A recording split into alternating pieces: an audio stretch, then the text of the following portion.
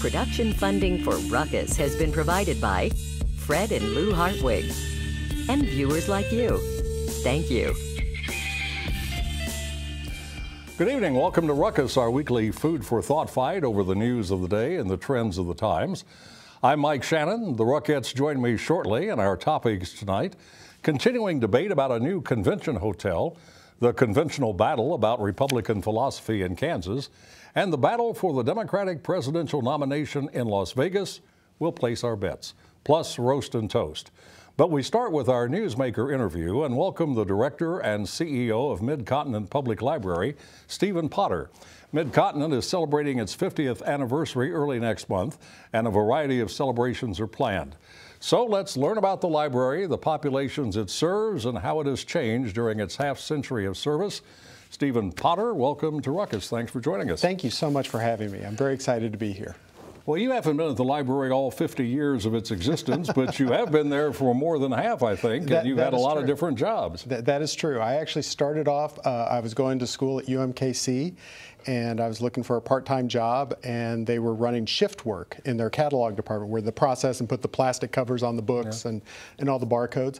And I started off there, and that was in 1988, and I've pretty much been there ever since. 27 years, I think I counted, 27 out of the 50. Done everything in between. There are lots of libraries in the metro Kansas City area. What distinguishes Mid-Continent? What sets it apart? Does it serve different populations? Well, it really does. Mid-Continent Public Library is a political subdivision of the state of Missouri, and we are chartered to operate in Clay, Platte, and Jackson counties.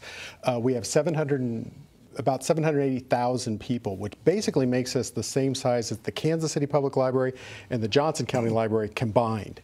But one thing that I think is really important to understand is that even though there are separate libraries, and you know, our library serves people all the way north of the airport, all the way out to Lone Jack, and as well as the Bannister Mall area and South Kansas City and all parts in between.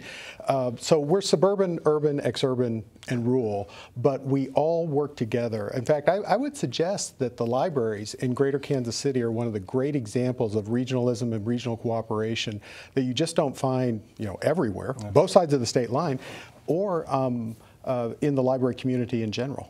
You're the CEO, but you report to somebody. Is there a governing board? Yes, I have 12 bosses and 700. Are they elected or appointed? 1,000 bosses. They are appointed. They are appointed by the counties. So our current board president is Trent Skaggs from Clay County. All right, you are celebrating the 50th anniversary, and it's going to be a big celebration from what I've read. Talk a little bit about what's going on and what is planned. We really have been celebrating for quite a while now. We had a big family reunion, and we invited back everybody who's ever worked for Mid-Continent Public Library over 50 years. That was out at Arrowhead Stadium in May. We just had Gillian Flynn here to help us celebrate with our gala about a week ago. And our big celebrations are our branch birthday parties. All 31 of our branches are celebrating on our birthday, November the 10th. And you can just go to any of our libraries. There's going to be all kinds of different celebrations, cake, balloons. There's going to be small business celebrations because we do a lot of small business. Are you going to be at all of them? No, I can't make it. I've tried to figure out how I can make it to all of them. I'll probably get about 20. Is there a website people could check for the individual locations and exact times? Yeah, there sure is, because there's about 31 locations, but 85 celebrations going on. And so you go to mymcpl.org/1965, and from the 1965 page, you can see our history, our celebrations, podcasts, timelines, all kinds of interesting. You've got lots of interesting programs going on at Mid-Continent Library. Talk about some that get particular attention from the public, and I was thinking of the Genealogy Center. The Midwest Genealogy Center is the largest public genealogy library in the United States. The Mormon collection is a private collection, so ours is the largest public collection. And people come from all over the world actually to research. In fact, in some cases, due to war and strife in Europe, we have some records that are better in independence than they have in their home countries. So people come from all over to discover their families. As I mentioned, we do small business outreach, and in fact, we've actually either launched or helped launch 45 small businesses this year through our small business outreach program and our story center, where we are helping people learn the art of storytelling, whether it's written, digital, or oral storytelling. And in fact, we've actually published 2 books this year, over the last 12 months. Ed Matheny's Cowtown was our first book that we published. Libraries have undergone massive changes in the past half century. We're almost out of time, but I assume we'll see tremendous change in the next 10, 20, 30 years. I would expect so. I mean, you know, the only constant is change, as they like to say. But I always like to view that as an opportunity. As the changes come, as people ask us to do different things, then we will view those opportunities and we'll hopefully meet our public where they are. All right. Happy anniversary. Thank you so much. That is Stephen Potter, Director and CEO of the Mid-Continent Public Library. Now let's meet the panel and start a ruckus.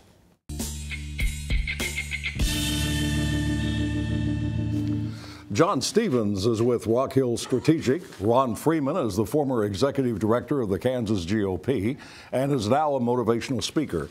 Mary O'Halloran is a media and communications consultant, and Crosby Kemper III is director of the Kansas City Library System and the host of KCPT's Emmy Award-winning Meet the Past program, now 2 years in a row. Congratulations to you and the crew that put it together. Thank you. A Kansas City resident sent a letter to the Kansas City Star that was published on October the 9th. Charles Barnes asked a simple question. If the downtown hotel project is so good for the whole city, why won't they let us vote on it? That's essentially the same question being asked by the Citizens for Responsible Government organization that has collected enough signatures in a petition campaign to put the issue to a public vote. City says that can't happen because contracts have already been signed for the project and cannot and should not be overturned by a vote. Now back to Mr. Barnes' question. If the downtown hotel project is so good for the city, why won't they let us vote on it? What would you tell Mr. Barnes, Crosby? Well, I would tell them the reason the city doesn't want them to vote on it, citizens to vote on it, is because they know they lose. This is another one of these big boondoggle projects, which the city's using money from the library, the school district, the mental health levy, community colleges to fund something that has absolutely no reason for being. This will not generate new conventions. We know that. Our previous investments in these, our Las Vegas ballroom and the expansion of Bartle have not generated new conventions. It will not create jobs. Just like the other major investments we've made in recent years. We're not creating jobs, we're not creating economic development here, but we are taking people's taxes to fund it, and that's wrong.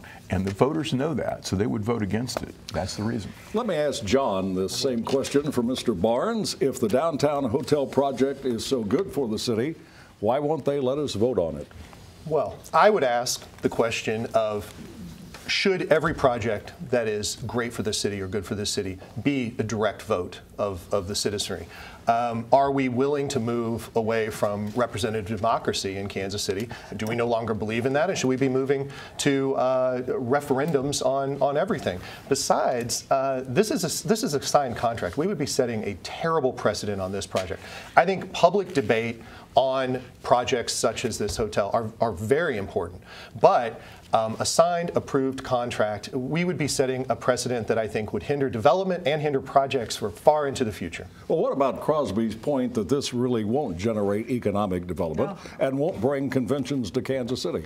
Well, there is certainly, I think, debate on that, but the reality is we are seeing the benefits of tourism, and there are many experts that say that absolutely Kansas City has the majority of the venues in place to be very successful as a tourism destination, and we're seeing that, and we need this development. But an 800-room hotel, how's that going to make it that much more attractive? Excuse me. You look at the situation, and you're trying to push something down the public throat, make them finance it, and do it without accountability. Oh, Ron, that's simply not the case. Oh, it is. First of all, John's correct. The contracts are already signed. This is pushed by the mayor to be signed so that they couldn't be voted on. This is a project that has been worked on diligently. Years. By not years in the making. Behind the scenes. And if I could just finish, Crosby, with the time allotted here, please. And I think that it's possible that the lawyers who have looked at this think that this petition is illegal because, you know, there is some a sense in which you can't go out and undo a contract under Missouri law, particularly one that's in the public sector. And the idea that there is no benefit to this, the land that the city is donating to this project, well, actually donating, currently has nothing on it.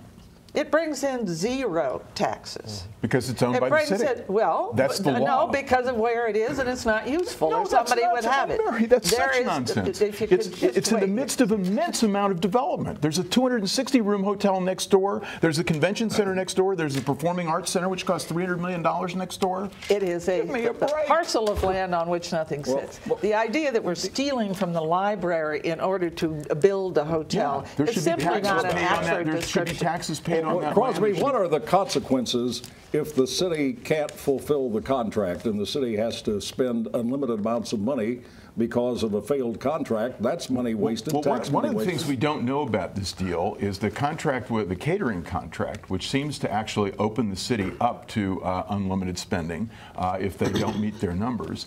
And the numbers are crazy. I mean, the HVS the study is now out that the city hid from us until now, and it shows that for the numbers to work on this, we have to increase somewhere between 60 and 70% the total amount of convention business. After spending $300 million on the convention center over the last 15 years, we increased the number of room nights by 0.2% on average from 2002 to 2013. It's all ridiculous. It's not going to happen. Well, according to Steve Rose, if you want to do business in this city by referendum, feel free, but we would never I just don't want to do the deal because it's a bad deal. It's a bad deal for the library and for the school district. Let me read you what Steve Rose said, and I know you and Steve are so often in agreement, Crosby. People are being presented with a false choice. This is not about economic development versus the rights of the people. This is about the rule of law and the ability of elected officials to conduct business on behalf of the city. You agree? Absolutely. Yes. Even I would agree with that. Even you would agree. You know, I don't know about the specific question about the referendum. What I do know is they did all the negotiating behind the scenes. They wouldn't release the consultants' and it was rushed through the city council until after they signed the contract, and they did it on the emergency measure. The city does everything. Got to go on. The conservative and moderate wings of the Republican Party have been fighting since the party was born in the Civil War era. In Kansas at the moment, the conservative wing is in control, thanks to Governor Sam Brownback, now serving his second term, with a strong majority of like-minded Republicans in the legislature. But some moderate Republicans are speaking out and vowing to run against conservative incumbents next year. One is Dinah Sykes, who is planning a campaign against Johnson County State Senator Greg Smith. Ms. Sykes says her views are shared by many friends and potential constituents.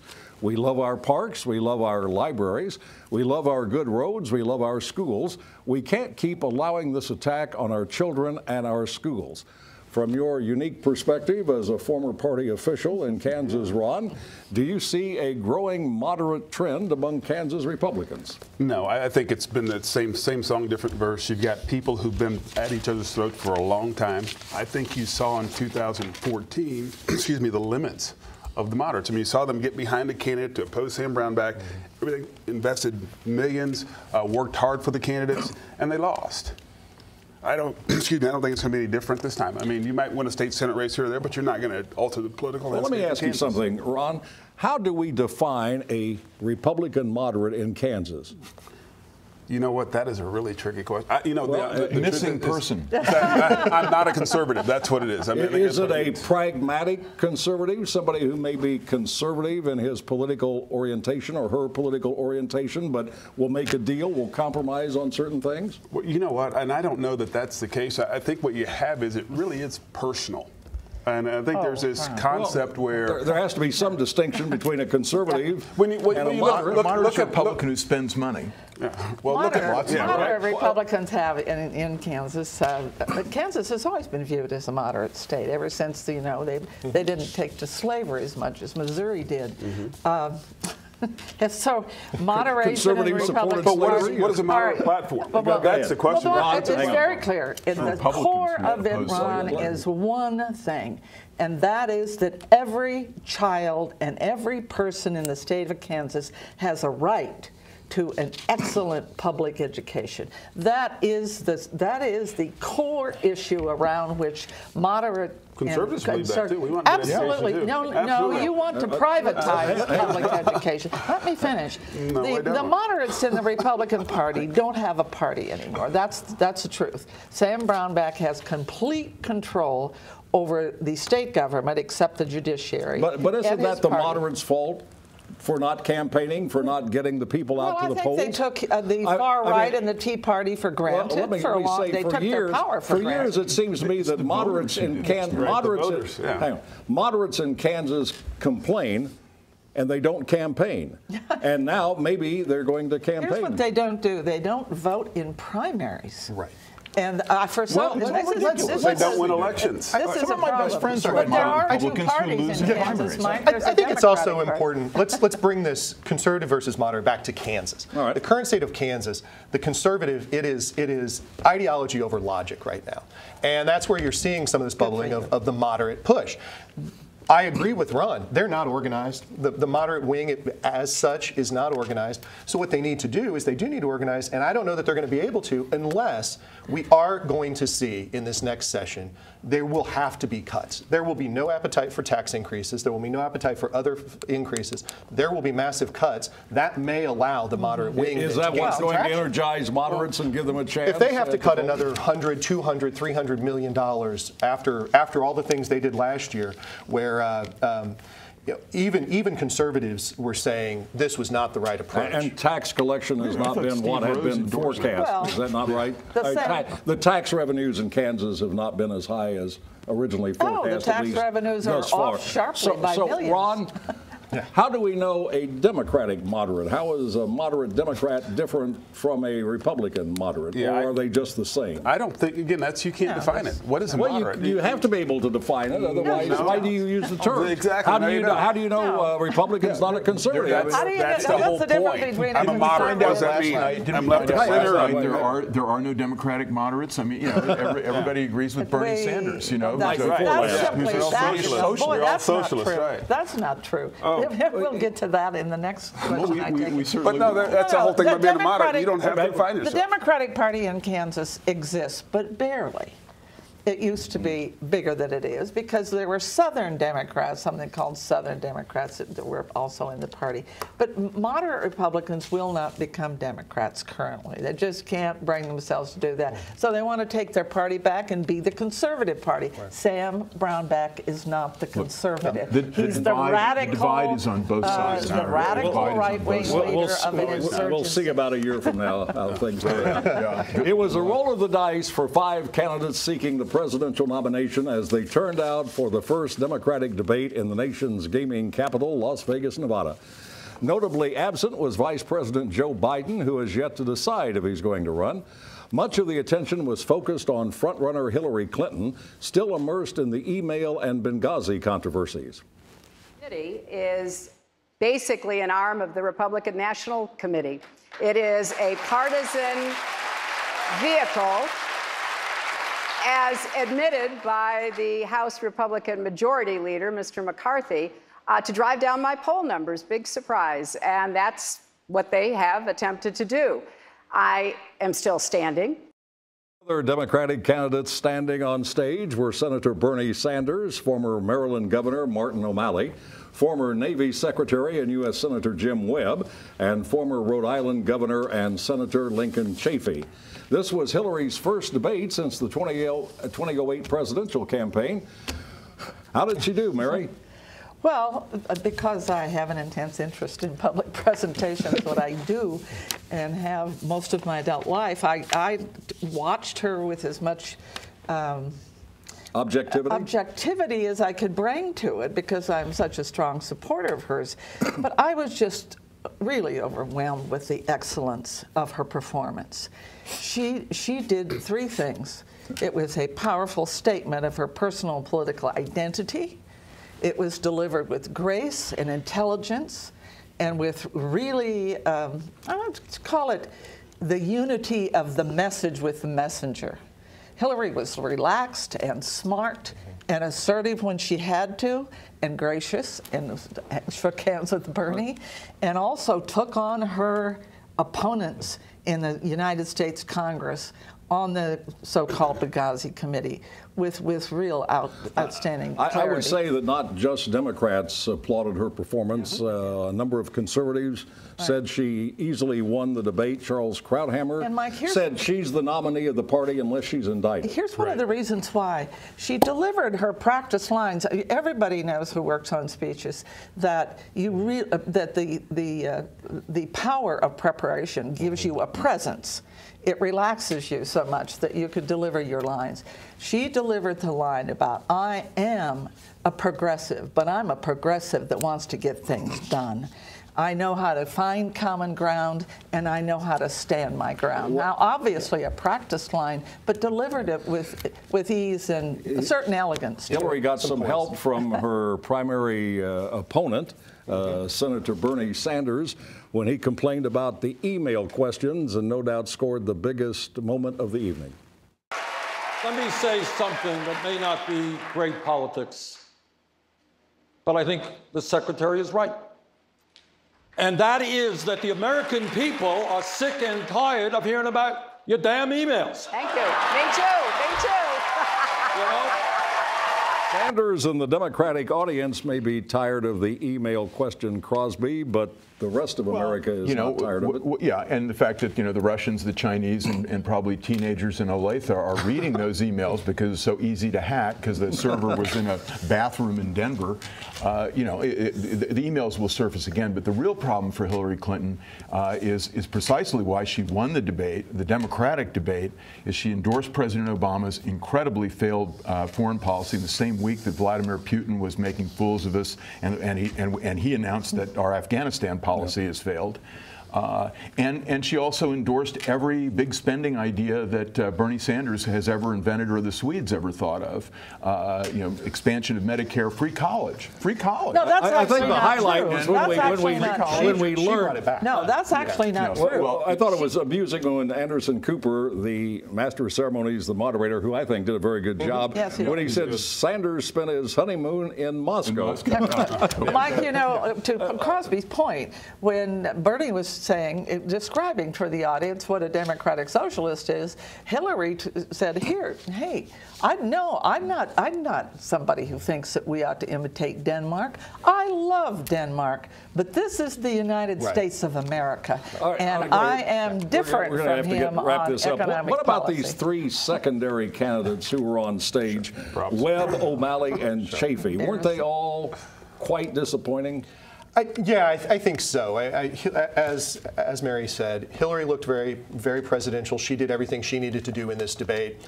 Bernie Sanders energizes the base. He gets and apparently got a lot of extra money as a result of his debate appearance. And I think he energizes the base. And O'Malley, I thought, looked rather vice presidential. Chafee and Webb Chafee needs to go back to Rhode Island and stay there. They were non-factors, but the advantage the Democrats had there was there were only 5 versus this giant cavalcade of people at the Republican debate. Was this debate too long, Ron? I don't think it's too long. I think what you had was Hillary on her props. I mean, she's going to be our nominee. I mean, that's what's going on. It is time now. Make her look Now for Roast and Toast, where the Ruckettes fling grenades or accolades at people and events in the news, and we start this time with Crosby. So Bob Lighton came to the library, great economist, great man, former vice president at the Kauffman Foundation, 40 years at the Brookings Foundation. On the day Brookings fired him because of a 4-page letter from Elizabeth Warren objecting to the research that he'd done on a rule that she was proposing from the CPFB. Brookings gave in to Elizabeth Warren and fired him. A roast to Senator Elizabeth Warren and to Strobe Talbot and the Brookings Institution for an extraordinary malfeasance. John. My toast is for city, state, and healthcare officials for their announcement of a mental health care triage facility at 12th and Prospect. Kansas City, like much of the nation, is facing challenges of crime, challenges of homelessness, challenges of health care, and a mental health care triage facility ultimately is one of the best steps we could take in Kansas City to address many of the issues we're facing. Mary. Well, it's been so exciting. I mean, the Kansas City Royals, how can I toast you enough? Only by saying that for days and days now, the center of this city is home plate at Kauffman Stadium. And I try to pick 4 words that I think describe you. You have strength, you have style, you have grace, and you have power, all at the same time. And your commitment to excellence is a lesson for all of us, no matter what our ages or our inclination to like the sport. But I love your sport, and I love the joy with which you play it. Thank you. Ron. To continue on the Royals theme, excuse me, Johnny Cueto, who's had an up and down time here, but you stood on the mound last night and you got it done. You retired 19 guys in a row, a very good Houston Astros team, and obviously got the Royals where they wanted to be, which is why you were brought here. Congratulations, great job. And finally, staying in the presidential campaign mode, here's a toast to comic Jay Leno, who's still producing great one-liners even after leaving The Tonight Show.